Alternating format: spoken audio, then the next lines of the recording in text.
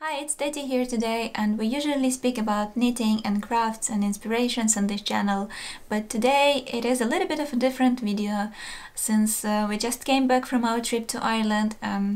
There's been so many questions on Instagram about the trip that I thought that I should make this video a separate episode and just gather all the information for you in one place. So let's dive in. We've been to Ireland before, and we even lived there for a little while. And that usually involved renting a car, and this time we decided to have a completely different experience and just do everything on foot. So our plan was to walk half or just chunk of the Kerry Way, which is a long distance trail around the Kerry Peninsula in the western coast of Ireland. And that was the plan. We had to walk the thing and then have a few days to just relax somewhere in a nice countryside. Officially, the Kerry Way is around 200 kilometers and it's split into 8 to 10 different stages, depending on how long of a distance you'd like to walk in one day. This information is available online. There are many sites that you can see all the stages and accommodation suggestions. And that was very easy to plan on our own without any additional help. Regarding accommodation in Ireland, you can either do B&Bs, which is bed and breakfast, and those are usually like nice sweet homestays with the Irish families. The prices are around 45–50 euros per person, and that usually includes breakfast. You can also stay in hostels. In many places there are more budget-friendly options like hostels. I don't know if they provide breakfast, probably not, and they are around 30 or 40 euros per person depending on the hostel. And then you have like bunk beds and some nice roommates. You can also camp in Ireland, and there are many organized campings that camper vans use, and there are also places for tents, and they have nice amenities and kitchens and hot showers. So that's also a very nice option, which will cost you around 20 to 25 euros per tent.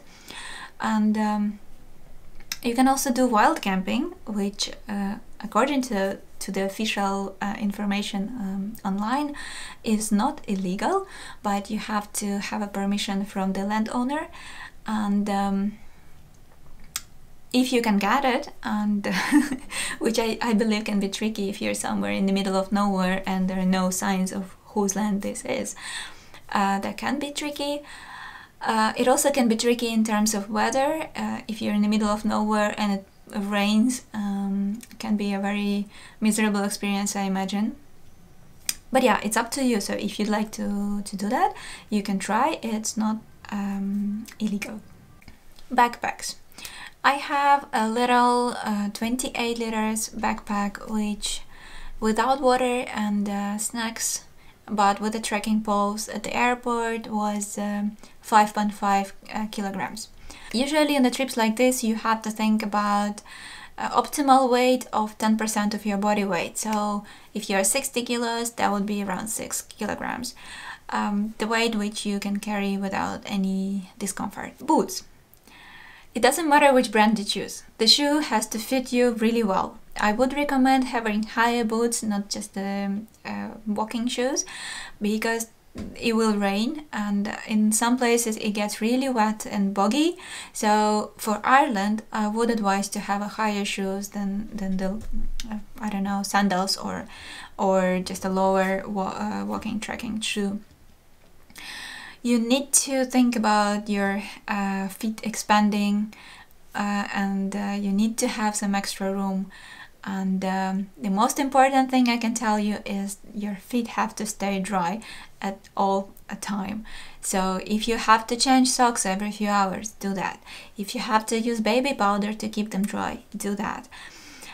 If you have to take off your shoes and, I don't know, wash your feet in the river or in the stream, lovely, they will relax and shrink back and then will dry, and you can walk after that for hours. Do that. Everything that works for you to keep your feet dry and without any blisters. do everything to have that.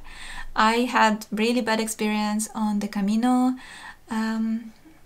In 2019 I did Camino Primitivo in Spain, and because my shoes weren't proper, I lost both nails, both toenails. And yeah, it wasn't pleasant. I had to work on them for another year and a half probably to grow them back, and I wouldn't recommend it to anyone. So, shoes are important. About the second pair of shoes, we did carry with us a second pair of running shoes, and based on my experience in Spain, it was very useful there. But in Ireland, considering the wet weather and the high probability of rain, I didn't use them very often. The idea is to switch to shoes if the weather is nice and the road is nice, that you can walk in your lighter shoes. But in the end, I think for Ireland it didn't really work out, and it was an extra weight that I had to carry, and I didn't really get to use them much. It's really nice to come to a B&B and switch the shoes and put on something light if you have to go for food or just have a stroll around the town. And maybe having just light flip-flops is better option then. About socks, I made a huge revelation this trip, and that is compressive socks. I tried with different options and all the tracking socks with all the padding and everything fancy stuff. It doesn't work for me. What works is having 2 pairs of knee-length compressive socks that keep my feet in shape and don't allow them to expand. And as long as I keep them dry, I had not a single blister this time. And thinking back on my trip to Spain, and we met so many people in Ireland with blisters and sore feet, I was so happy I found this solution. So think about that if your feet tend to expand and you get blisters very easily. Like I have super soft feet and they will blister really fast. So that could be a nice option for you. Rain gear. You are going to Ireland, and no matter how lucky you are with the weather, it will rain at some point.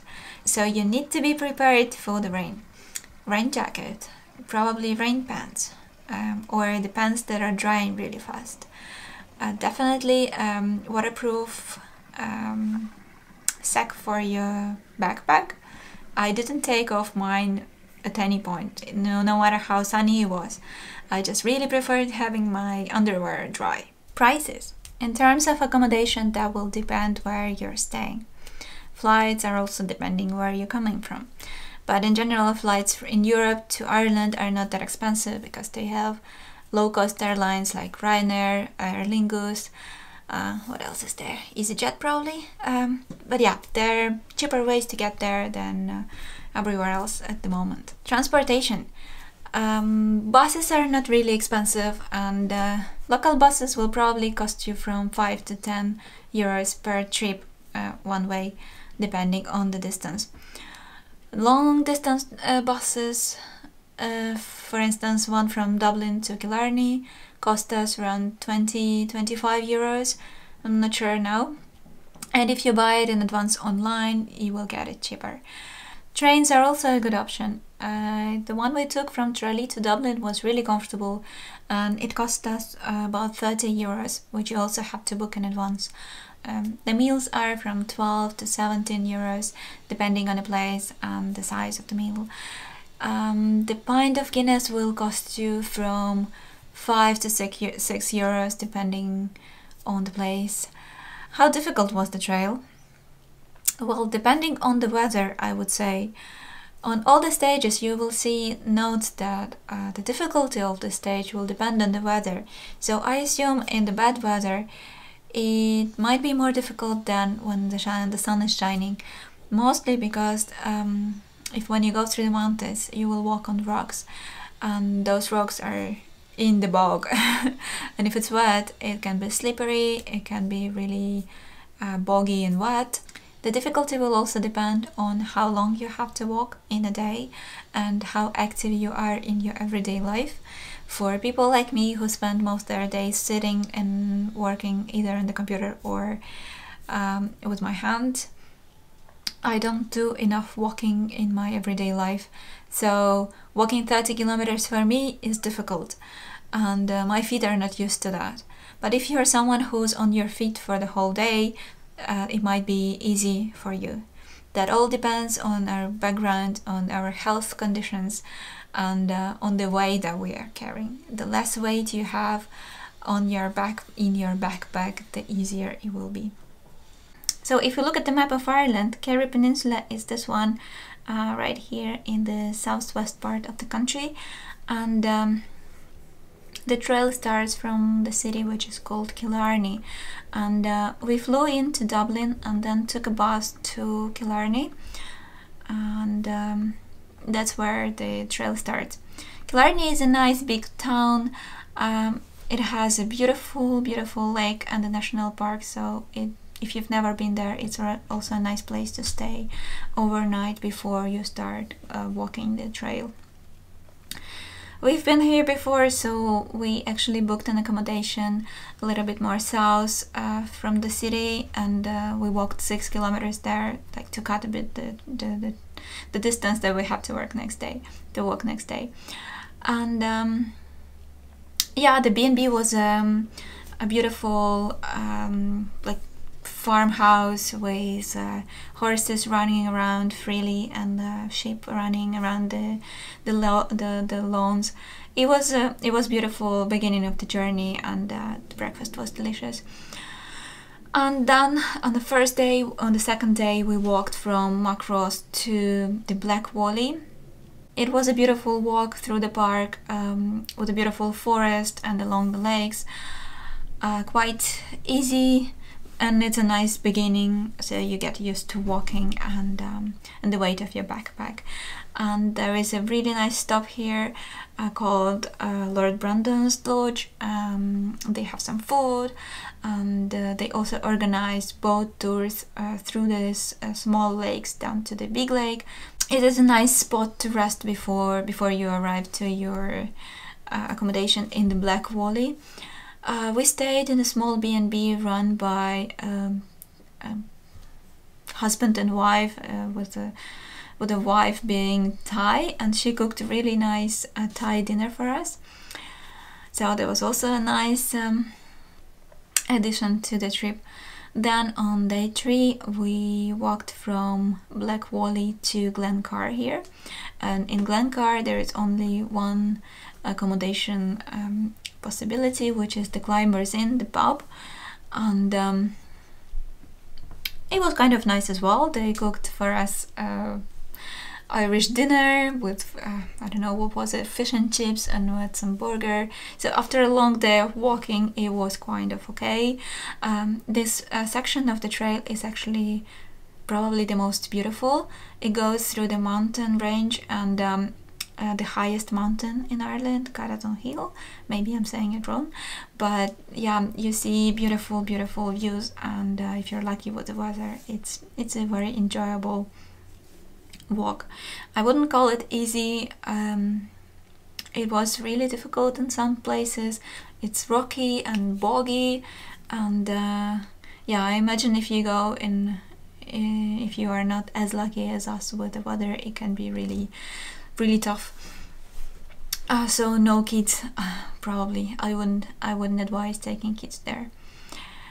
But yeah, on day 4 we walked from Glencar to here, Glen Bay, which is already on the west coast, and that's where there is more life, more pubs and cafes and restaurants and everything.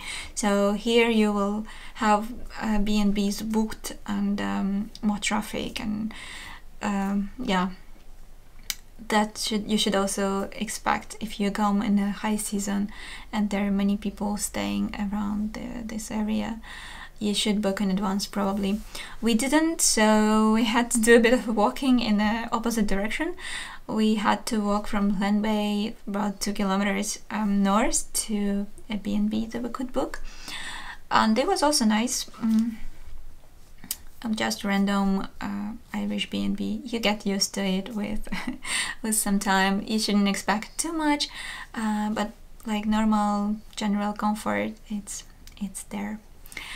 So, and then there was next day there was rain, and we were actually looking forward to this day because the stretch is quite big. You had to walk from Glen Bay to Cahersivin, which is about 30 kilometers, and in a good weather it could be doable, but it was raining, and this way actually goes like along the coast, so your views are supposed to be really beautiful with the ocean and Dingle Peninsula here, but we couldn't see anything, so it was a miserable walking in the rain.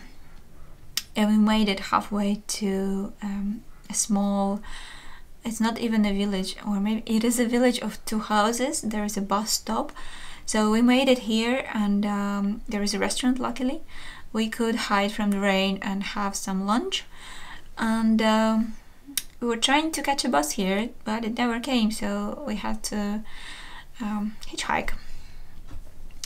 And luckily the guy we caught, he gave us a lift to the village, and then we stayed here in a beautiful B&B that the owner was super nice, and she had an industrial dryer, so she really helped us with drying all our stuff, and yeah, we couldn't have been happier.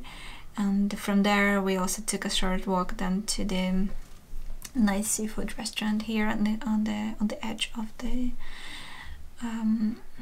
peninsula. So this is already an island here, Valentia Island, and this is right on the tip where the ferries go to the Valentia Island here. So that was it. The next morning we woke up with our shoes completely wet. They didn't dry properly, and on the next day we were supposed to walk here. The official trail goes somewhere around here in the mountains, and then it ends on this day in Waterville, but it was also like 30 kilometers, so we thought of cutting it half and stopping here in a small hostel just in the middle of nowhere, and then doing another half the next day.